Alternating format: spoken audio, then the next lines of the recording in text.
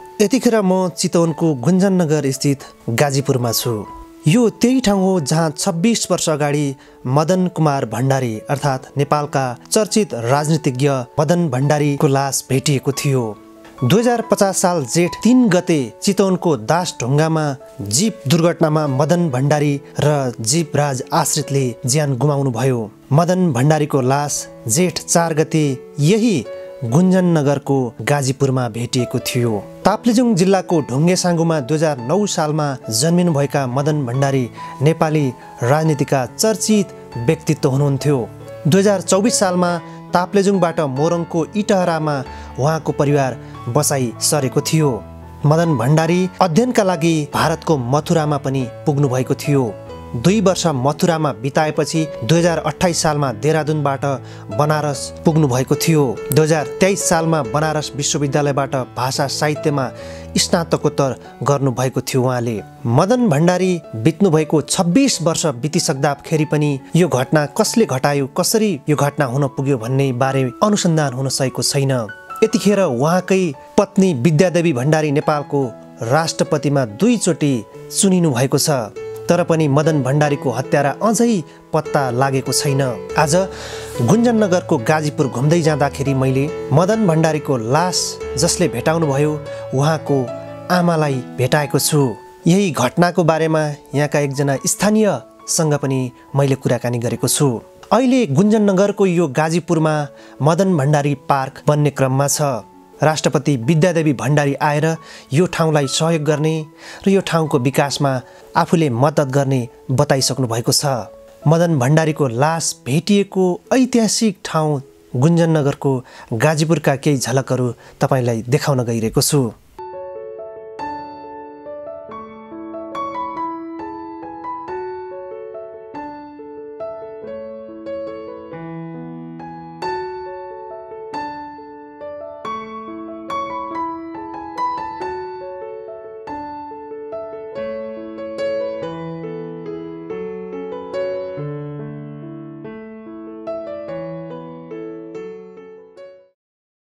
बुवा नमस्ते। नमस्ते। यहाँको आफ्नो परिचय दिनु होला। मेरो विष्णु प्रसाद तिमल सिन्हा। म हाल यही गुन्जननगर गाविसको पुरानोको भनौँ न, अहिले हाललाई त महानगरपालिका 18 मा। हजुर कति वर्ष पुग्नुभयो? म अहिले 63 वर्षको भएँ। 63 वर्ष। यहाँलाई चाहिँ यो ठाउँको बारेमा अलिकति म सोध्न चाहन्छु। यसलाई चाहिँ अलिकति यो ठाउँको बारेमा भनिदिनु होला। हस् भन्नुहोस्। मदन भण्डारीको लास भेटिएको ठाउँ यही ठाउँ हो। तपाईँ चाहिँ त्यो बेला कति वर्षको हुनुहुन्थ्यो? म लगभग अब भनौँ न 14 सालको मेरो जन्म भयो भन्नाले 50 सालमा भनेपछि यो घटना भएको 14 भेटिएको घटना भयो। 3 गते हो, जेठ 3 गते हो। हजुर। म 14 सालको जन्म भएपछि कति करिब 14 त्यहाँ भएपछि त्यही 28 वर्षको लगभग त्यस्तै उमेर थियो। तपाईँले चाहिँ कतिखेर थाहा पाउनु भएको थियो मदन भण्डारीको जुन दुःखद निधनको जुन खबर आयो? मैले त्यतिखेर म बजारतिर थिएँ, बजारतिरमा थिएँ नारायणतिर। हजुर। अनि त्यतिखेर यहाँ यसरी घटना घट्यो अरे भन्यो। अनि आएर सबै माथिबाट आए, म पनि आएँ। तर पछि यहाँ आइपुगिनँ म। सबै त्यहाँ आए साथीहरू दौड्दै थिए। अब त्यतिखेर किसानी मान्छे अब यतातिर आउनु चाहिँ अनुकूल मिलेन र आए। जाँदाखेरि बाटामा बिच बाटामा चाहिँ भेट भयो, देखियो। लिएर गएको गाडीमा चढेर लिएर गएको लास लिएर गएको चाहिँ देखियो। गुन्सारनगर टाउनमा भेट भयो। यहीँ ल्याउँछन् अब यतैबाट हेर्ने भन्यो। अब 11 बजे निकालेर त्यही 2-3 बजीतिर कता यहाँबाट लिएर गए। त्यसै अवसरमा हामीले चाहिँ हेर्ने मौका चाहिँ उही गाउँबाटै हेरेको।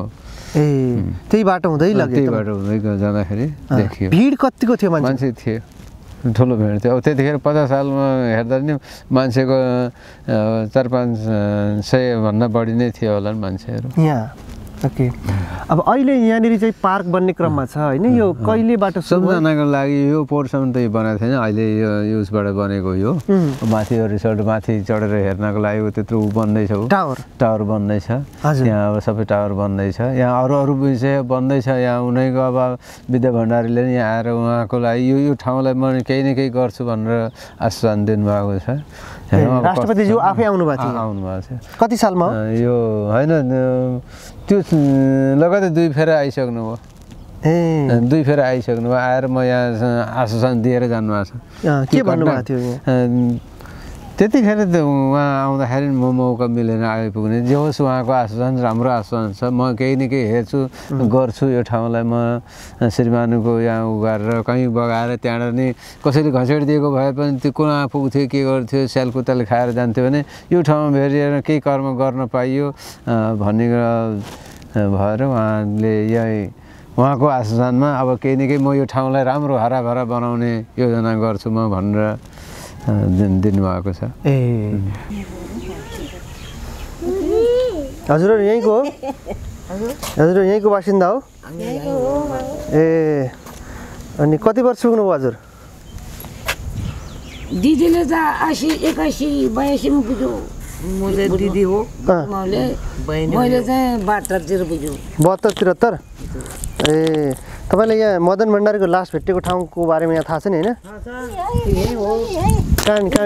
हजुरको छोरा चाहिँ के गर्नुहुन्थ्यो यहाँ के अरे भर्ती भएर बोटेमा थियो मेरो छोरा ए आर्मीमा हुनुहुन्थ्यो आर्मीमा बोटे ए अहिले पेन्सिङमा निस्केको हजुर पेन्सिङमा निस्केको ए अनि तपाईको छोराले मदन भण्डारीको लास भेट्नु भएको हजुर लास भेटेर उनीहरू चाहिँ त्यहीँ छोडिराखेर गस्तीमा जङ्गलमा गस्ती जानुपर्थ्यो जङ्गलमा गस्ती गएको रहेछ त्यहाँदेखि चाहिँ फेरि मगरको केटाहरूले बोलाएर लो या यस्तो रहेछ उस्तो रहेछ भनेर फेरि त्यो मगरको बच्चाहरूले भयो के अरे त्यो कालदास भन्ने नेवार बोलायो सुरुमा त माछा मार्ने मान्छेले भेटायो भन्ने सुनेको थियौँ होइन मेरो छोराले हो बिहान के अरे गस्ती जाँदाखेरि हजुर बिहान गस्ती डोङ्गामा यहाँ त ठुलो थियो खोला डोङ्गामा गस्ती जाँदाखेरि त पाकामा फालेर रहेछ अरे त्यहाँदेखि चाहिँ हाम्रो छोराले भेटेको ए अहिले कहाँ हुनुहुन्छ छोरा अहिले छोरा घरमै छ घरमै हजुर यहीँ हुनुहुन्छ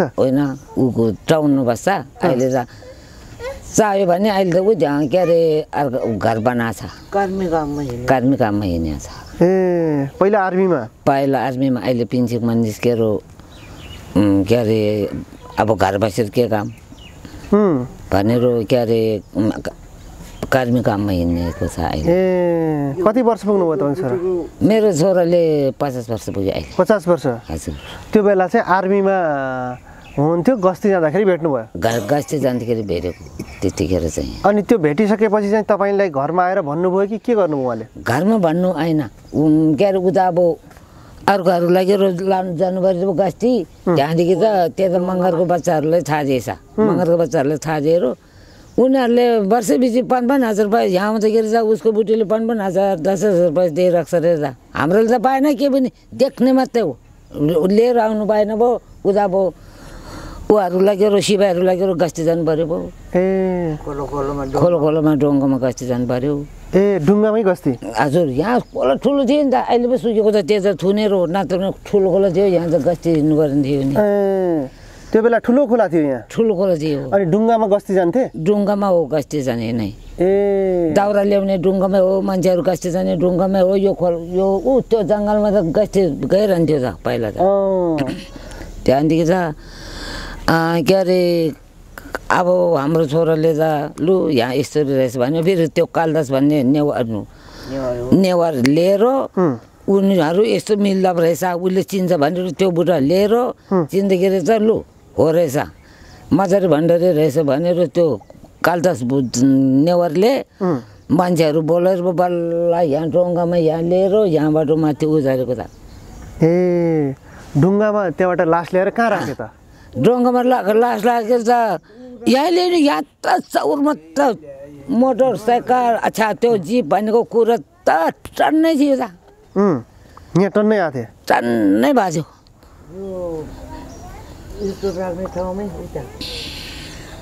त्यहाँ चाहिँ यहाँ उसले अलिकति सिधै हालेको त फेरि योहरू पनि बनाएको ढुङ्गा पारीबाट चाहिँ लास ल्याएर यहाँ राखियो हजुर यहीँ राख्यो त्यहाँदेखि यहाँबाट ट्र्याक्टर लिएर ट्र्याक्टरमा हालेर लागेको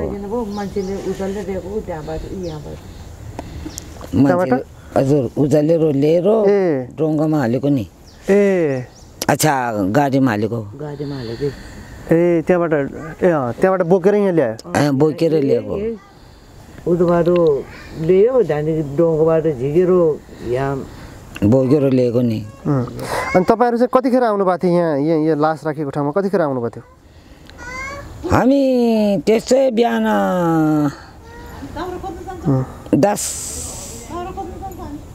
10 बजीतिर चाहिँ भेट्यो होला 12 बजीतिर चाहिँ यहाँ लास झिक्यो होला ए तपाईँहरू यहीँ आउनुभएको थियो हामी यहीँ अब हाम्रो घर यहीँ हो तपाईँ घर कुन हो यो गुम्बो भन्जाली तल छ छोराहरू छोराहरू पनि छ हजुर के अरे यहाँ मान्छे टना टना आएको थियो त्यो बेला अपी अपी अपी म त्यो के त मान्छे नआट्ने आएको थियो नै आएको थियो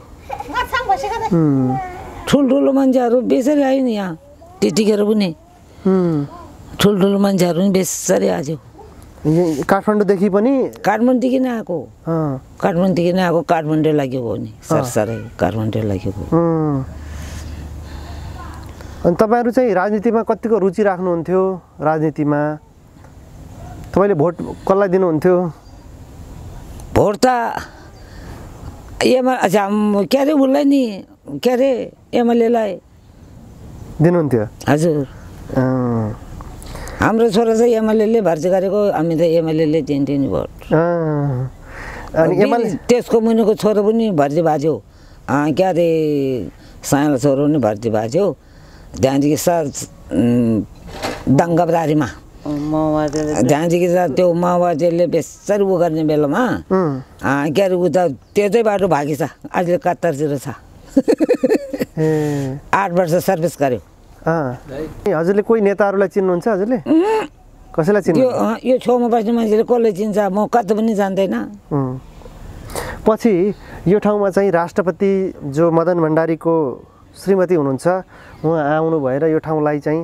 म हेर्छु केही बनाउँछु भन्नुभयो भन्ने पनि सुनियो होइन तपाईँले भेट्नुभयो राष्ट्रपतिलाई यहाँ आउँदा हजुर भेट्यो सुन्यो कति म ऊ जहाँबाट कति फुलमाला लगाएर कसरी ल्याउँछ राष्ट्रपतिलाई हजुर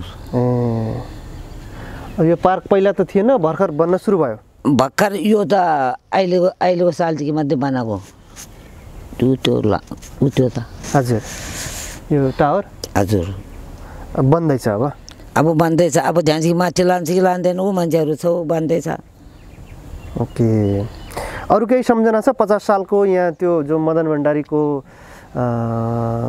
जुन लास भेटेपछिको अरू केही सम्झनुहुन्छ हजुरले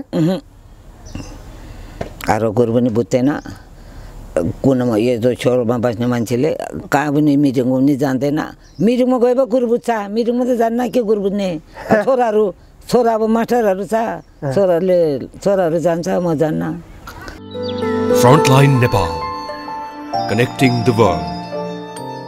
Keep loving, keep supporting.